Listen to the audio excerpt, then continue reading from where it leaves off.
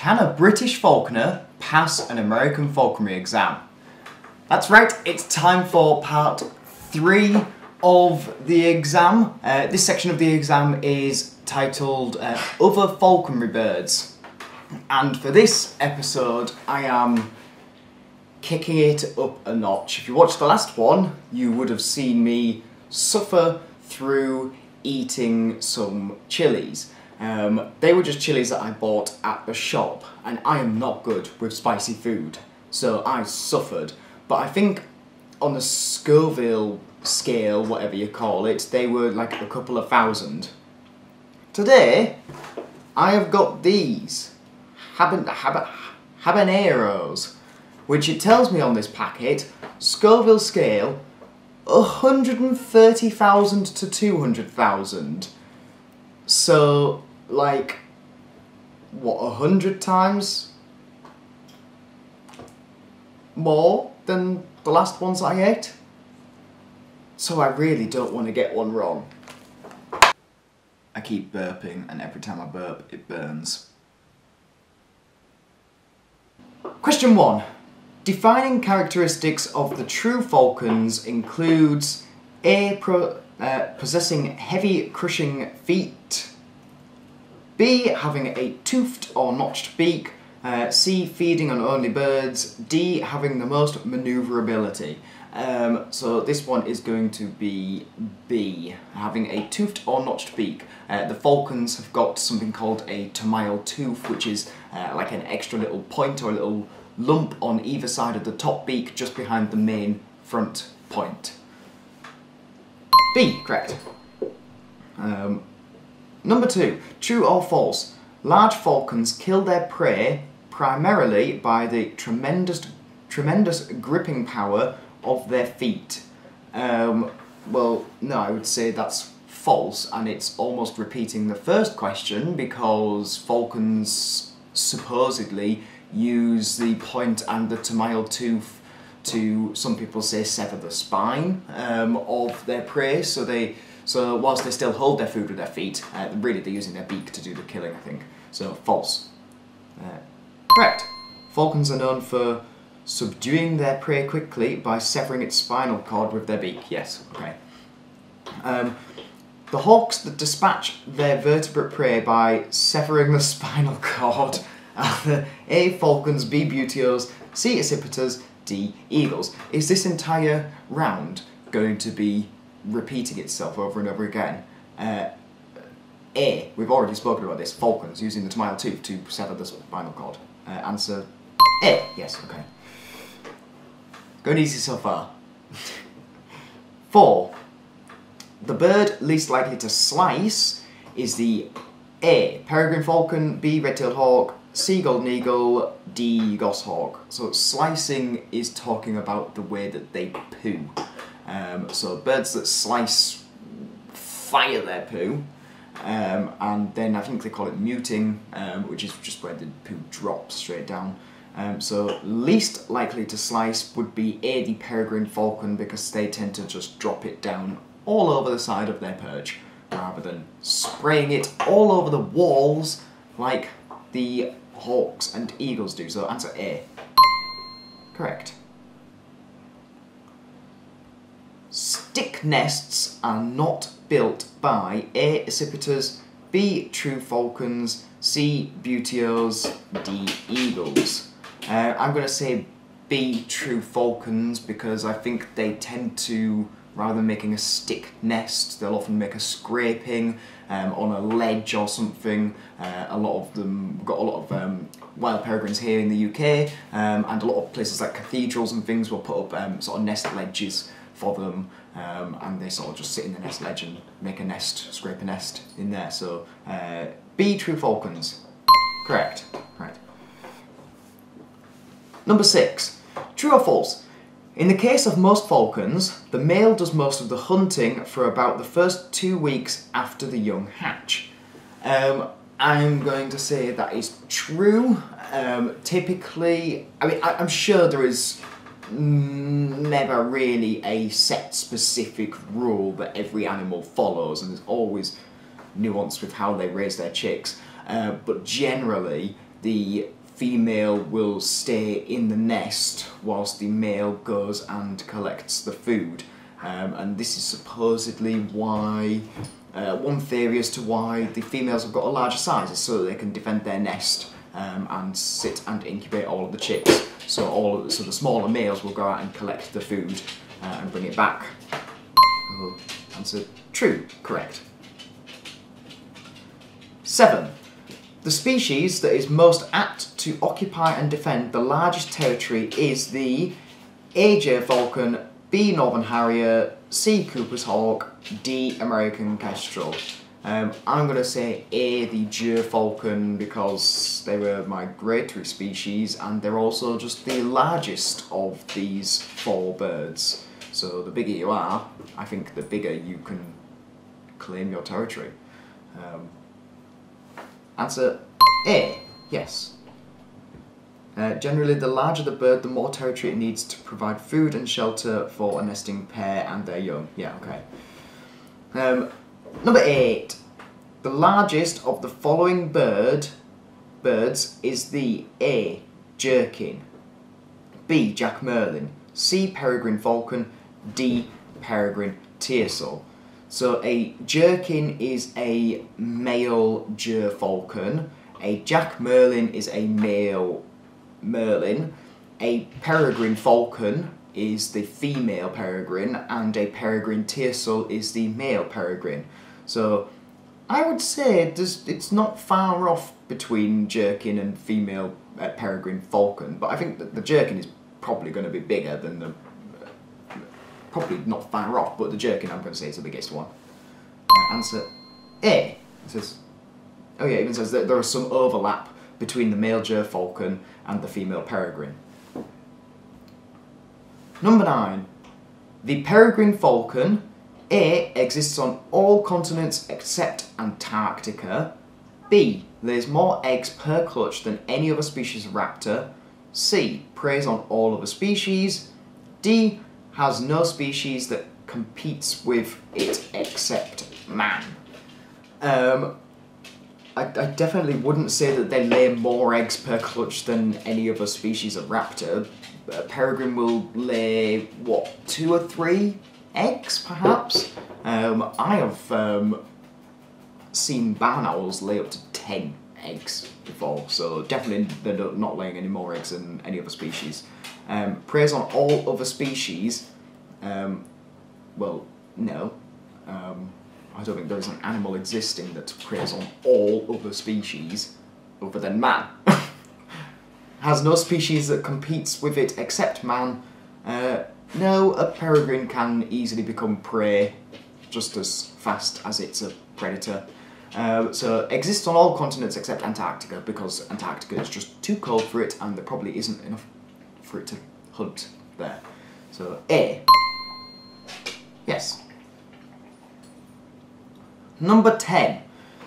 A mylar stripe is likely to be found on A.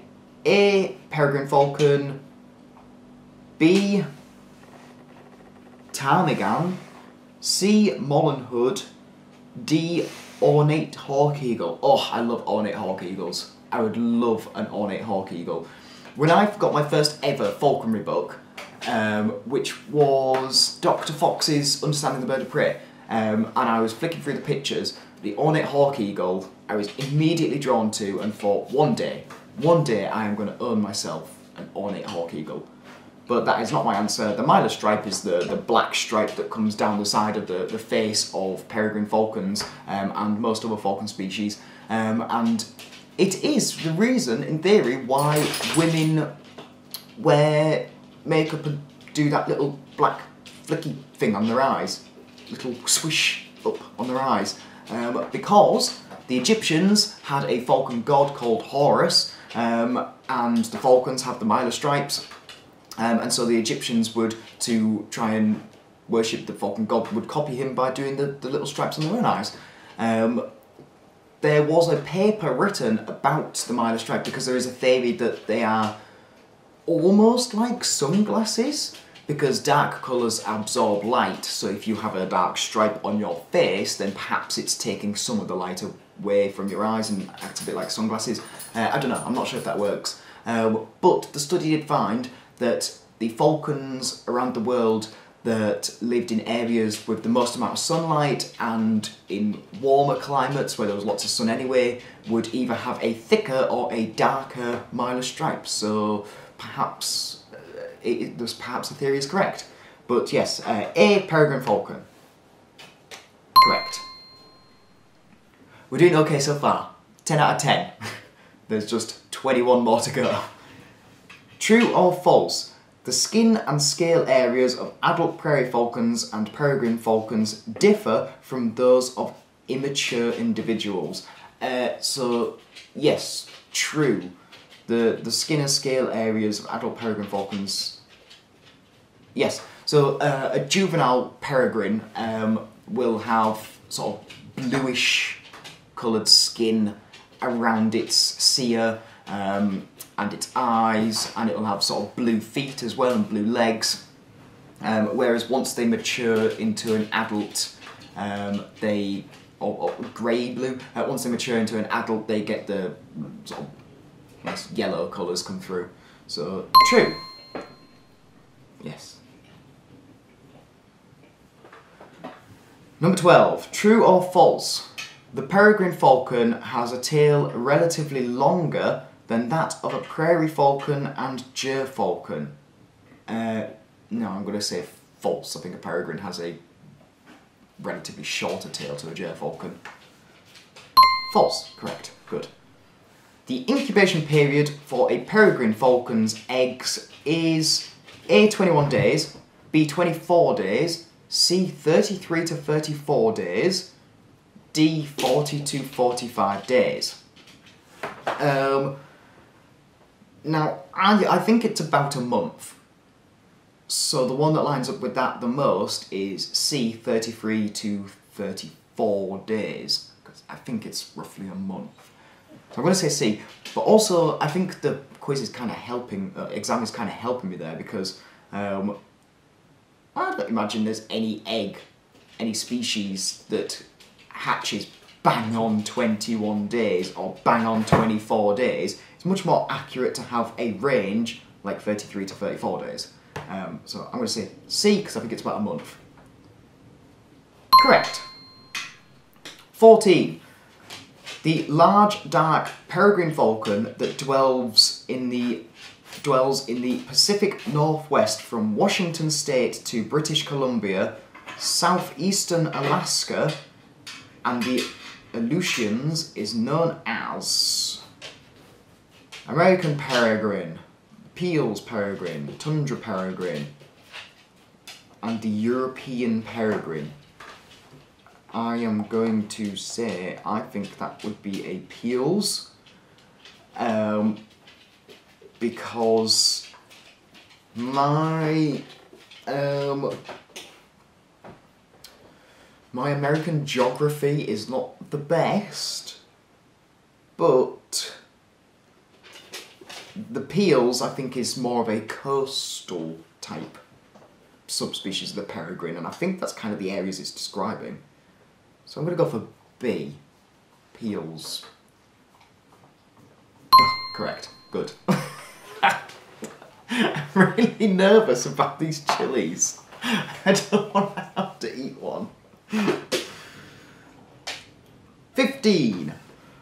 What does assateague mean to the North American falconer?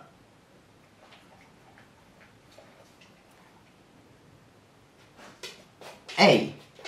A piece of fine silk used in classic falconry to seal the eyes of newly captured birds. B. An iron deficiency which first shows up in the mutes of anemic birds. C. A major concentration point on the eastern migration route of the tundra peregrine. D. The Crow Indian name for a young prairie falcon.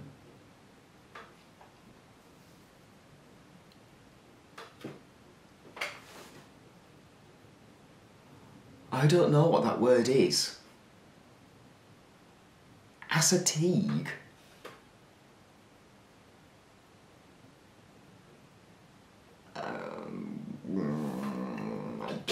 that is. Well, now I'm very nervous. Save me, Charlie. Save me, Charlie. Will you eat a chili, Charlie? Yeah, you would. You'd eat anything, wouldn't you? I don't know if that is showing a glaringly obvious gap in my knowledge, or if this is just a really obscure question, or maybe it's just such a specific American question that I just don't know. I don't know what the word assateague is. A piece of fine silk used in classic falconry to seal the eyes of newly captured birds. An iron deficiency. I don't believe it's going to be an iron deficiency. I feel like I would recognise that if it was that one. A major concentration point on the eastern migration route of the tundra peregrine. What does assateague mean to the North American falconer? I don't know what to do about this one. What does it mean? What does it mean?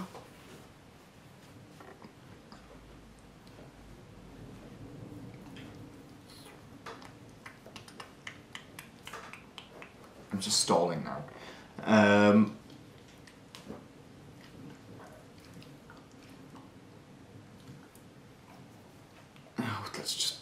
Let's just go for A. I don't know. I'm just gonna go for A. I don't know.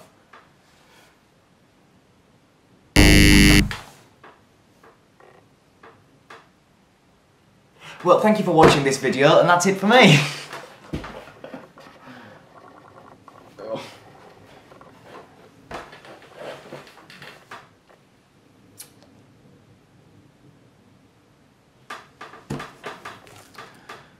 Oh, I'm going to have to eat a very, very spicy chili now.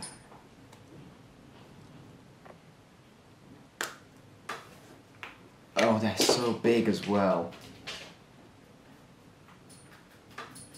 What if I just tell myself it's just a tomato? It's just a sun-dried tomato. It's just a sun-dried tomato. Come on now. I want a little one. No, you cannot be serious. Have I got to put that entire thing in my mouth? This sounds really dodgy. Also, the sun's gone in and the camera's gone really bloody dark. Let me sort the lighting out quickly. Pause for 1 second. Right, that's better. Okay. So, I got it wrong. I said I would do this.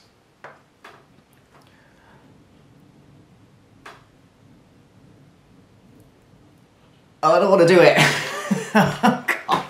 Why am I doing this?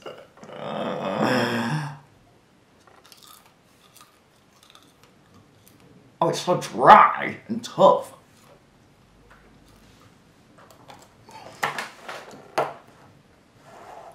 Oh my word.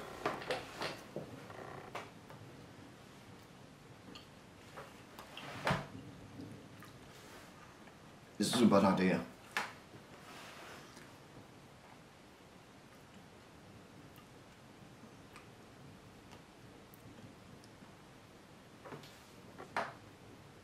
I can't swallow it.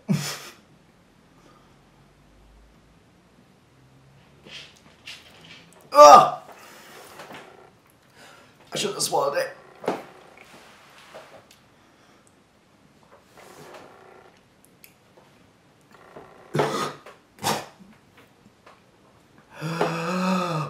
That's horrible. I can't do this. This was a stupid idea.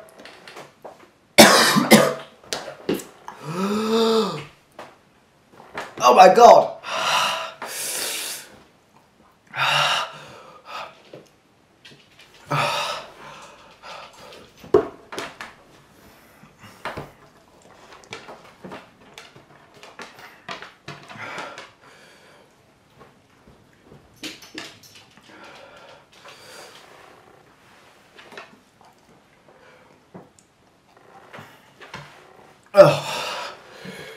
That was so much worse than I thought it would be.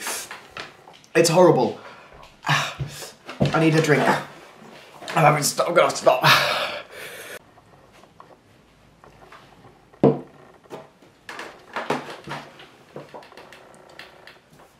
Everything is painful. I might be sick. This exam.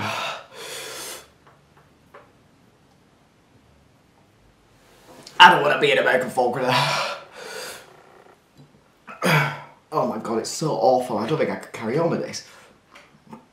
Ugh. I'm not doing this again. I'm so over this. 16. A peregrine falcon is best known for A. Short bursts of speed, B. Waiting on flights, C. Long pursuits lasting miles, D. Crashing into heavy brush from treetops, waiting on flights, B. Correct. 17. A prairie falcon is best described as A. Smaller than a merlin, B. Delicate and sensitive to cold, C. Migratory coastal falcon, D. Difficult to man. I think they're pretty famously assholes, so I'm going to say D. Difficult to man.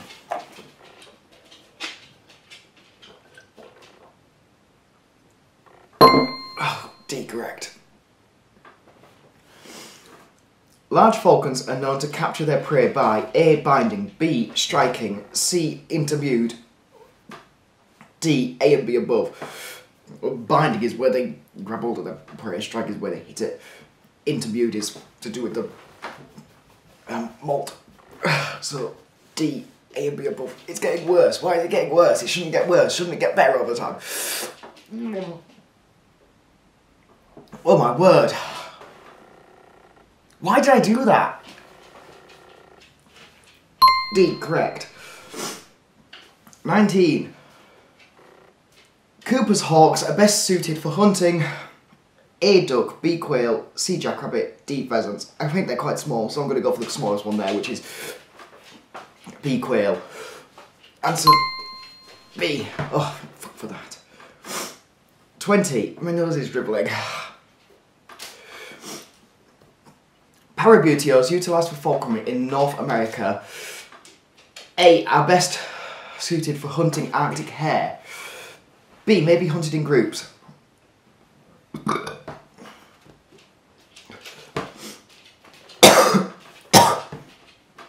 C. Are avoided because they are difficult to man, D. None of the above. Parabutios are Harris hawks, they're a social species, so B. May be hunted in groups. Correct. 21.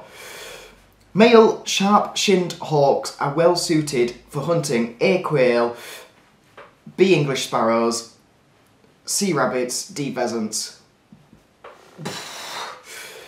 I was tripped up by the English sparrows the last time I did this quiz, exam, whatever it is. I'm not going to be tripped up by them again. B. English sparrows. Oh, for goodness for that. 22. The bird most commonly used by falconers during the 16th century was